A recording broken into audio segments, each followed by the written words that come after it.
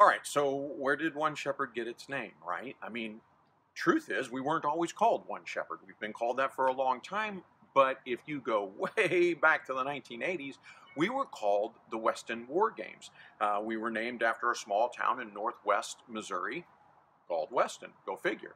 But in 1995, we began to transition to something far more significant. We began to transition to a school, a warrior monastery. And so we realized we needed a name that like embodied that significance. And so about that same time, Lieutenant Colonel Dave Grossman published his work on killing. I think that was 1995. And shortly thereafter, he articulated an analogy of the sheep, the wolf, and the sheepdog. Now, the analogy goes like this. The sheep in the analogy are the people, the masses of the people, but not a pejorative. Here he means, and I certainly believe he means, that the sheep are the best people on the face of the planet. They're the most productive, they're incredibly brilliant, they're innovative, they're the movers and shakers, they get things done. And so this is a very good thing in his analogy to be a sheep.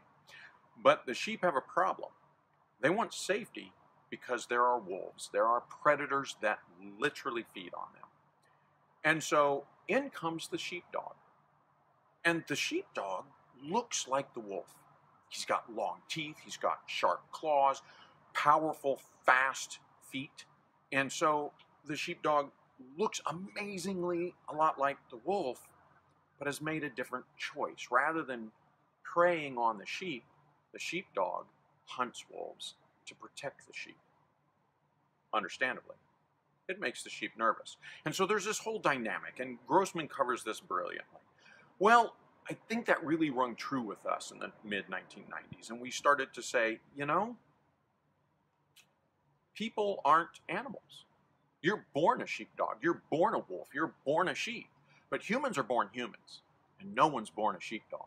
So you have to volunteer. You have to feel that calling and come to it. But even then, it doesn't come naturally. You need to be taught. You need to be mentored into this.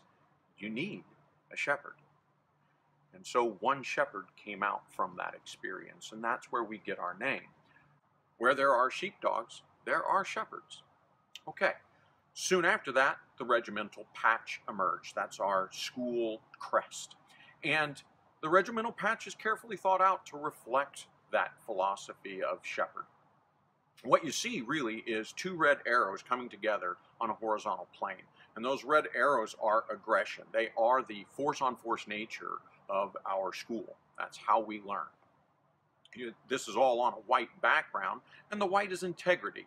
Integrity is choosing to do the hard things, choosing to do those hard things, not to take the easy path, and to be honest about it, to avoid cheating. So the integrity is a critical part of what we teach and who we are, our culture. The next is gold, and you'll see this big gold one come out of it. Well, gold is a no-brainer. Throughout time, gold symbolizes value. And so what comes out of that force-on-force environment? Well, what comes out of that is what we call our motto, and it is one warrior, one leader, and one shepherd. So that's the gold. And then you'll see in gold, you'll see the text, "Follow me," on a blue background. Now that harkens back to the infantry traditions, because we do use dismounted or light infantry patrolling tactics to embed our warriors and our warrior leaders into it. And then finally, you'll see the black border, and that's not accidental either. Black is a warning.